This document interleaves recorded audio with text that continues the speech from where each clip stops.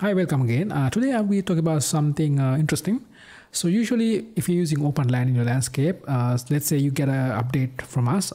Usually if you do that, it will break your existing changes. If you place grass like this and also you change the sound, you made some changes to your landscape material, things will get changed. But there is a way that you can keep all those changes and also get updates from us without worrying too much. All right, I'm going to show you today how to do that. So let's get started. First, I assume you use OpenLand because this is made for OpenLand, this tutorial.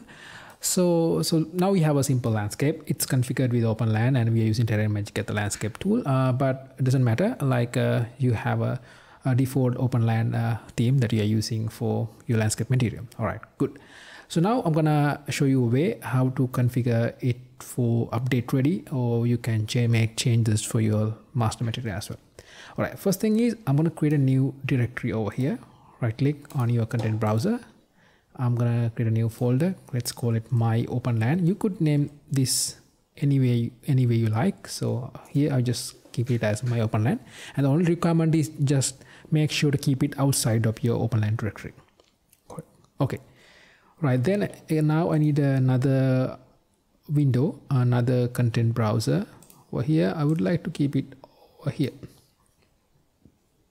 Right, then what I would do is I'm going to open this content, my OpenLand over here. Right, okay, the first thing I'm going to do it, go to my OpenLand directory, and there's a grass directory. This is the place where you configure all grass. So I'm going to drag that directory over to this my OpenLand directory, and here there's some options. I'm gonna click move here. It's really important to do move here, otherwise things won't work. Right, it will take some time. Right, now we have moved our grass directory over here. Then if you go to the OpenLand's grass directory, it's usually empty because we moved everything to here. Cool. Right. Okay, somehow it didn't move the autoless version, but that's fine. We are not interested in doing that anyway. Right, so we are ready. So I can play my game to make sure everything works. Okay, right. In this point, it's a good idea to save all. So yeah, we are good to go. Right, now I'm gonna try to do something interesting. I'm gonna create a custom version of my master material and put it over here. So here's how to do that. Go to your OpenLand directory, and no, I think this is the much easier way to do that. Go to your details panel and select your landscape, and this is your your material instance. I'm going to double click on that. So go scroll to the bottom, and there's your master material, and simply click this search icon with the folder, and it will locate your directory over here. Now you have selected the master material. I'm gonna right click and create a duplicate of this one. Okay, and you can give it any name you like. I like to give it as m_my OpenLand. Right, and then I'm gonna drag that to my new directory that we created, my OpenLand directory. Move here. Yes, you have to do move here. Right, and then again I need to go to, so they're not ready yet, so I'm gonna select my material instance. This is the material instance that I use, and here we have a button called browse. Okay, then it will locate that as well. So actually it located on the wrong directory. That's fine. I'm gonna do a duplicate over here. So I'm gonna duplicate my material instance. I'm gonna say mi_my OpenLand. So since it's open on the wrong material, wrong directory content browser, I'm gonna go to the correct content or my OpenLand from this one. I'm gonna drag this new materials that we created into this one. Okay, again you need to select move here. Right, now open your material instance by double click on that, the new one. Scroll to the bottom, and there's a parent material, and here and select the m_my OpenLand, or if you use a different name, you can select your master material you just created. All right, then it will keep all the settings that you have already made, and no worries. I'm gonna save that. Right, okay, right, Now what I do is I'm going to go to my landscape again, go to the details panel, and here with the landscape material, I'm going to drag and you can select in any way. I'm going to drag this into my material slot, and it will start compiling stuff just fine. Just wait until that. All right, and there are some 3 shaders need to compile. Okay, cool. I'll escape. I think I need to go out of the real-time mode. Okay, sometimes it doesn't work. I think it's a good time to restart your project. Restart your map. Go to content, and this is my map. I'm going to double click and restart that, so it will do everything. I started to compile some shaders, and let's wait until that. All right, shaders are still compiling, but we can already see the changes. All right, I can now play my game, and it will be slower because like we're compiling some stuff, but anyway, we can see now we are, yeah, this is the same project, but we move all the materials into a different directory. So everything, yeah, so these are the changes that we created. We create a grass, we move the grass directory over here, and we have our master material over here, and this is my material instance based on this master material.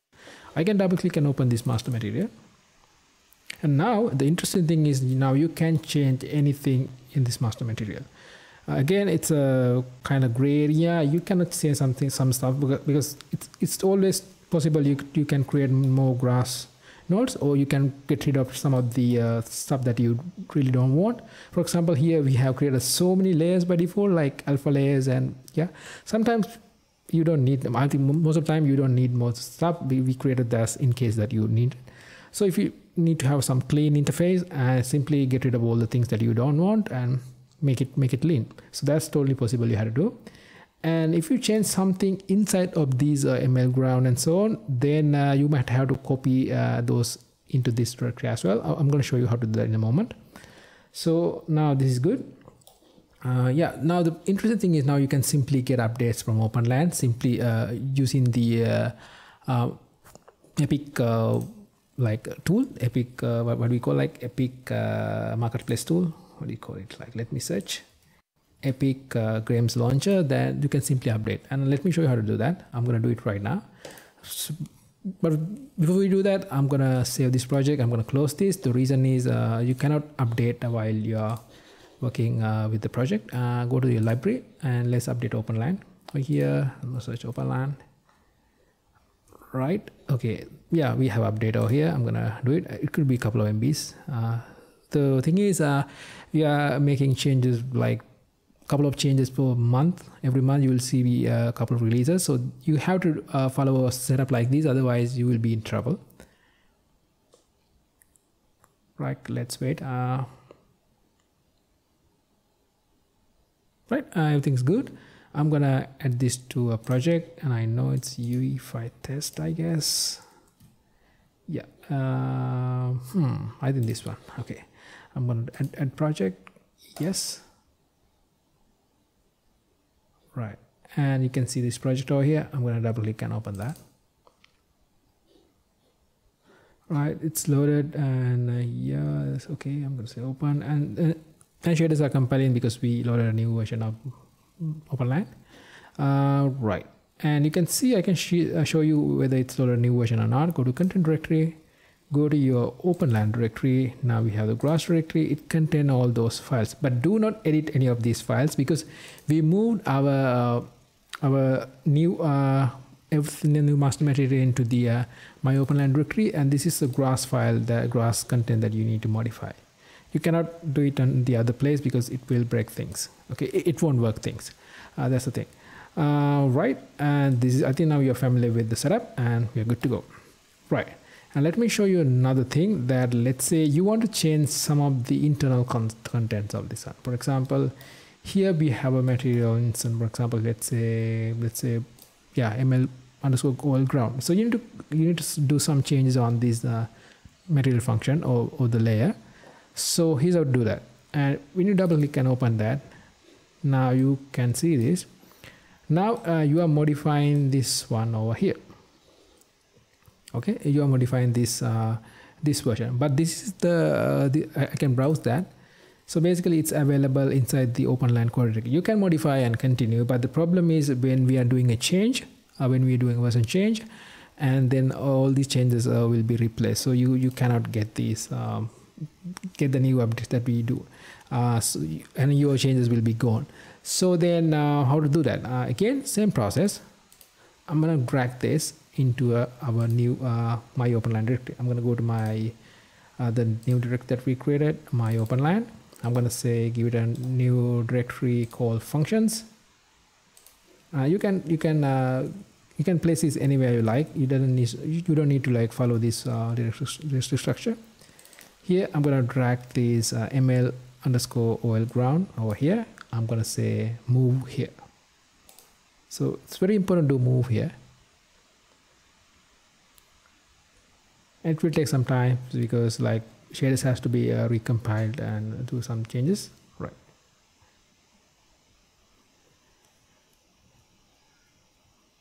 Okay, let's wait. One more thing I need to change. Yeah, I'll do it later on. Okay, I'm gonna turn up the real-time mode because it will run my CPU faster and the fans faster. It will be louder. It will be difficult for the video. Right. Here's what I'm going to do. So now if you go to my OpenLand directory, my OpenLand, this is the material that we created. I'm going to select this place, select the node. Now if I select browse, I think I need to go into this one. Sorry, I'm going to say browse. Now it will locate the new place that we created. Yeah, the moved one. Now you can open this and you can do any changes, right? And then if you made a new update from the Epic, this place, and it's gonna create a new version inside the OpenLand directory. That's fine, but you will so it won't update this place, and you will able to keep the same function. So that's how you can modify these layers as well. And this is the workflow that you want to use and keep all the changes and also get you'll be able to get updates from us without worrying too much. Again, I'm gonna make sure I'm gonna try to say you, like, even though I said this is the fluid process, things might get complicated, so it's always to keep backups, or if you use a version control, that's better. And you need to do something like that because it's not 100% guaranteed to work all the time. There could be failures, so it's definitely a good idea to keep backups or use a version control system. All right, that's it for today. I hope this will be useful. See you soon with something interesting. Bye.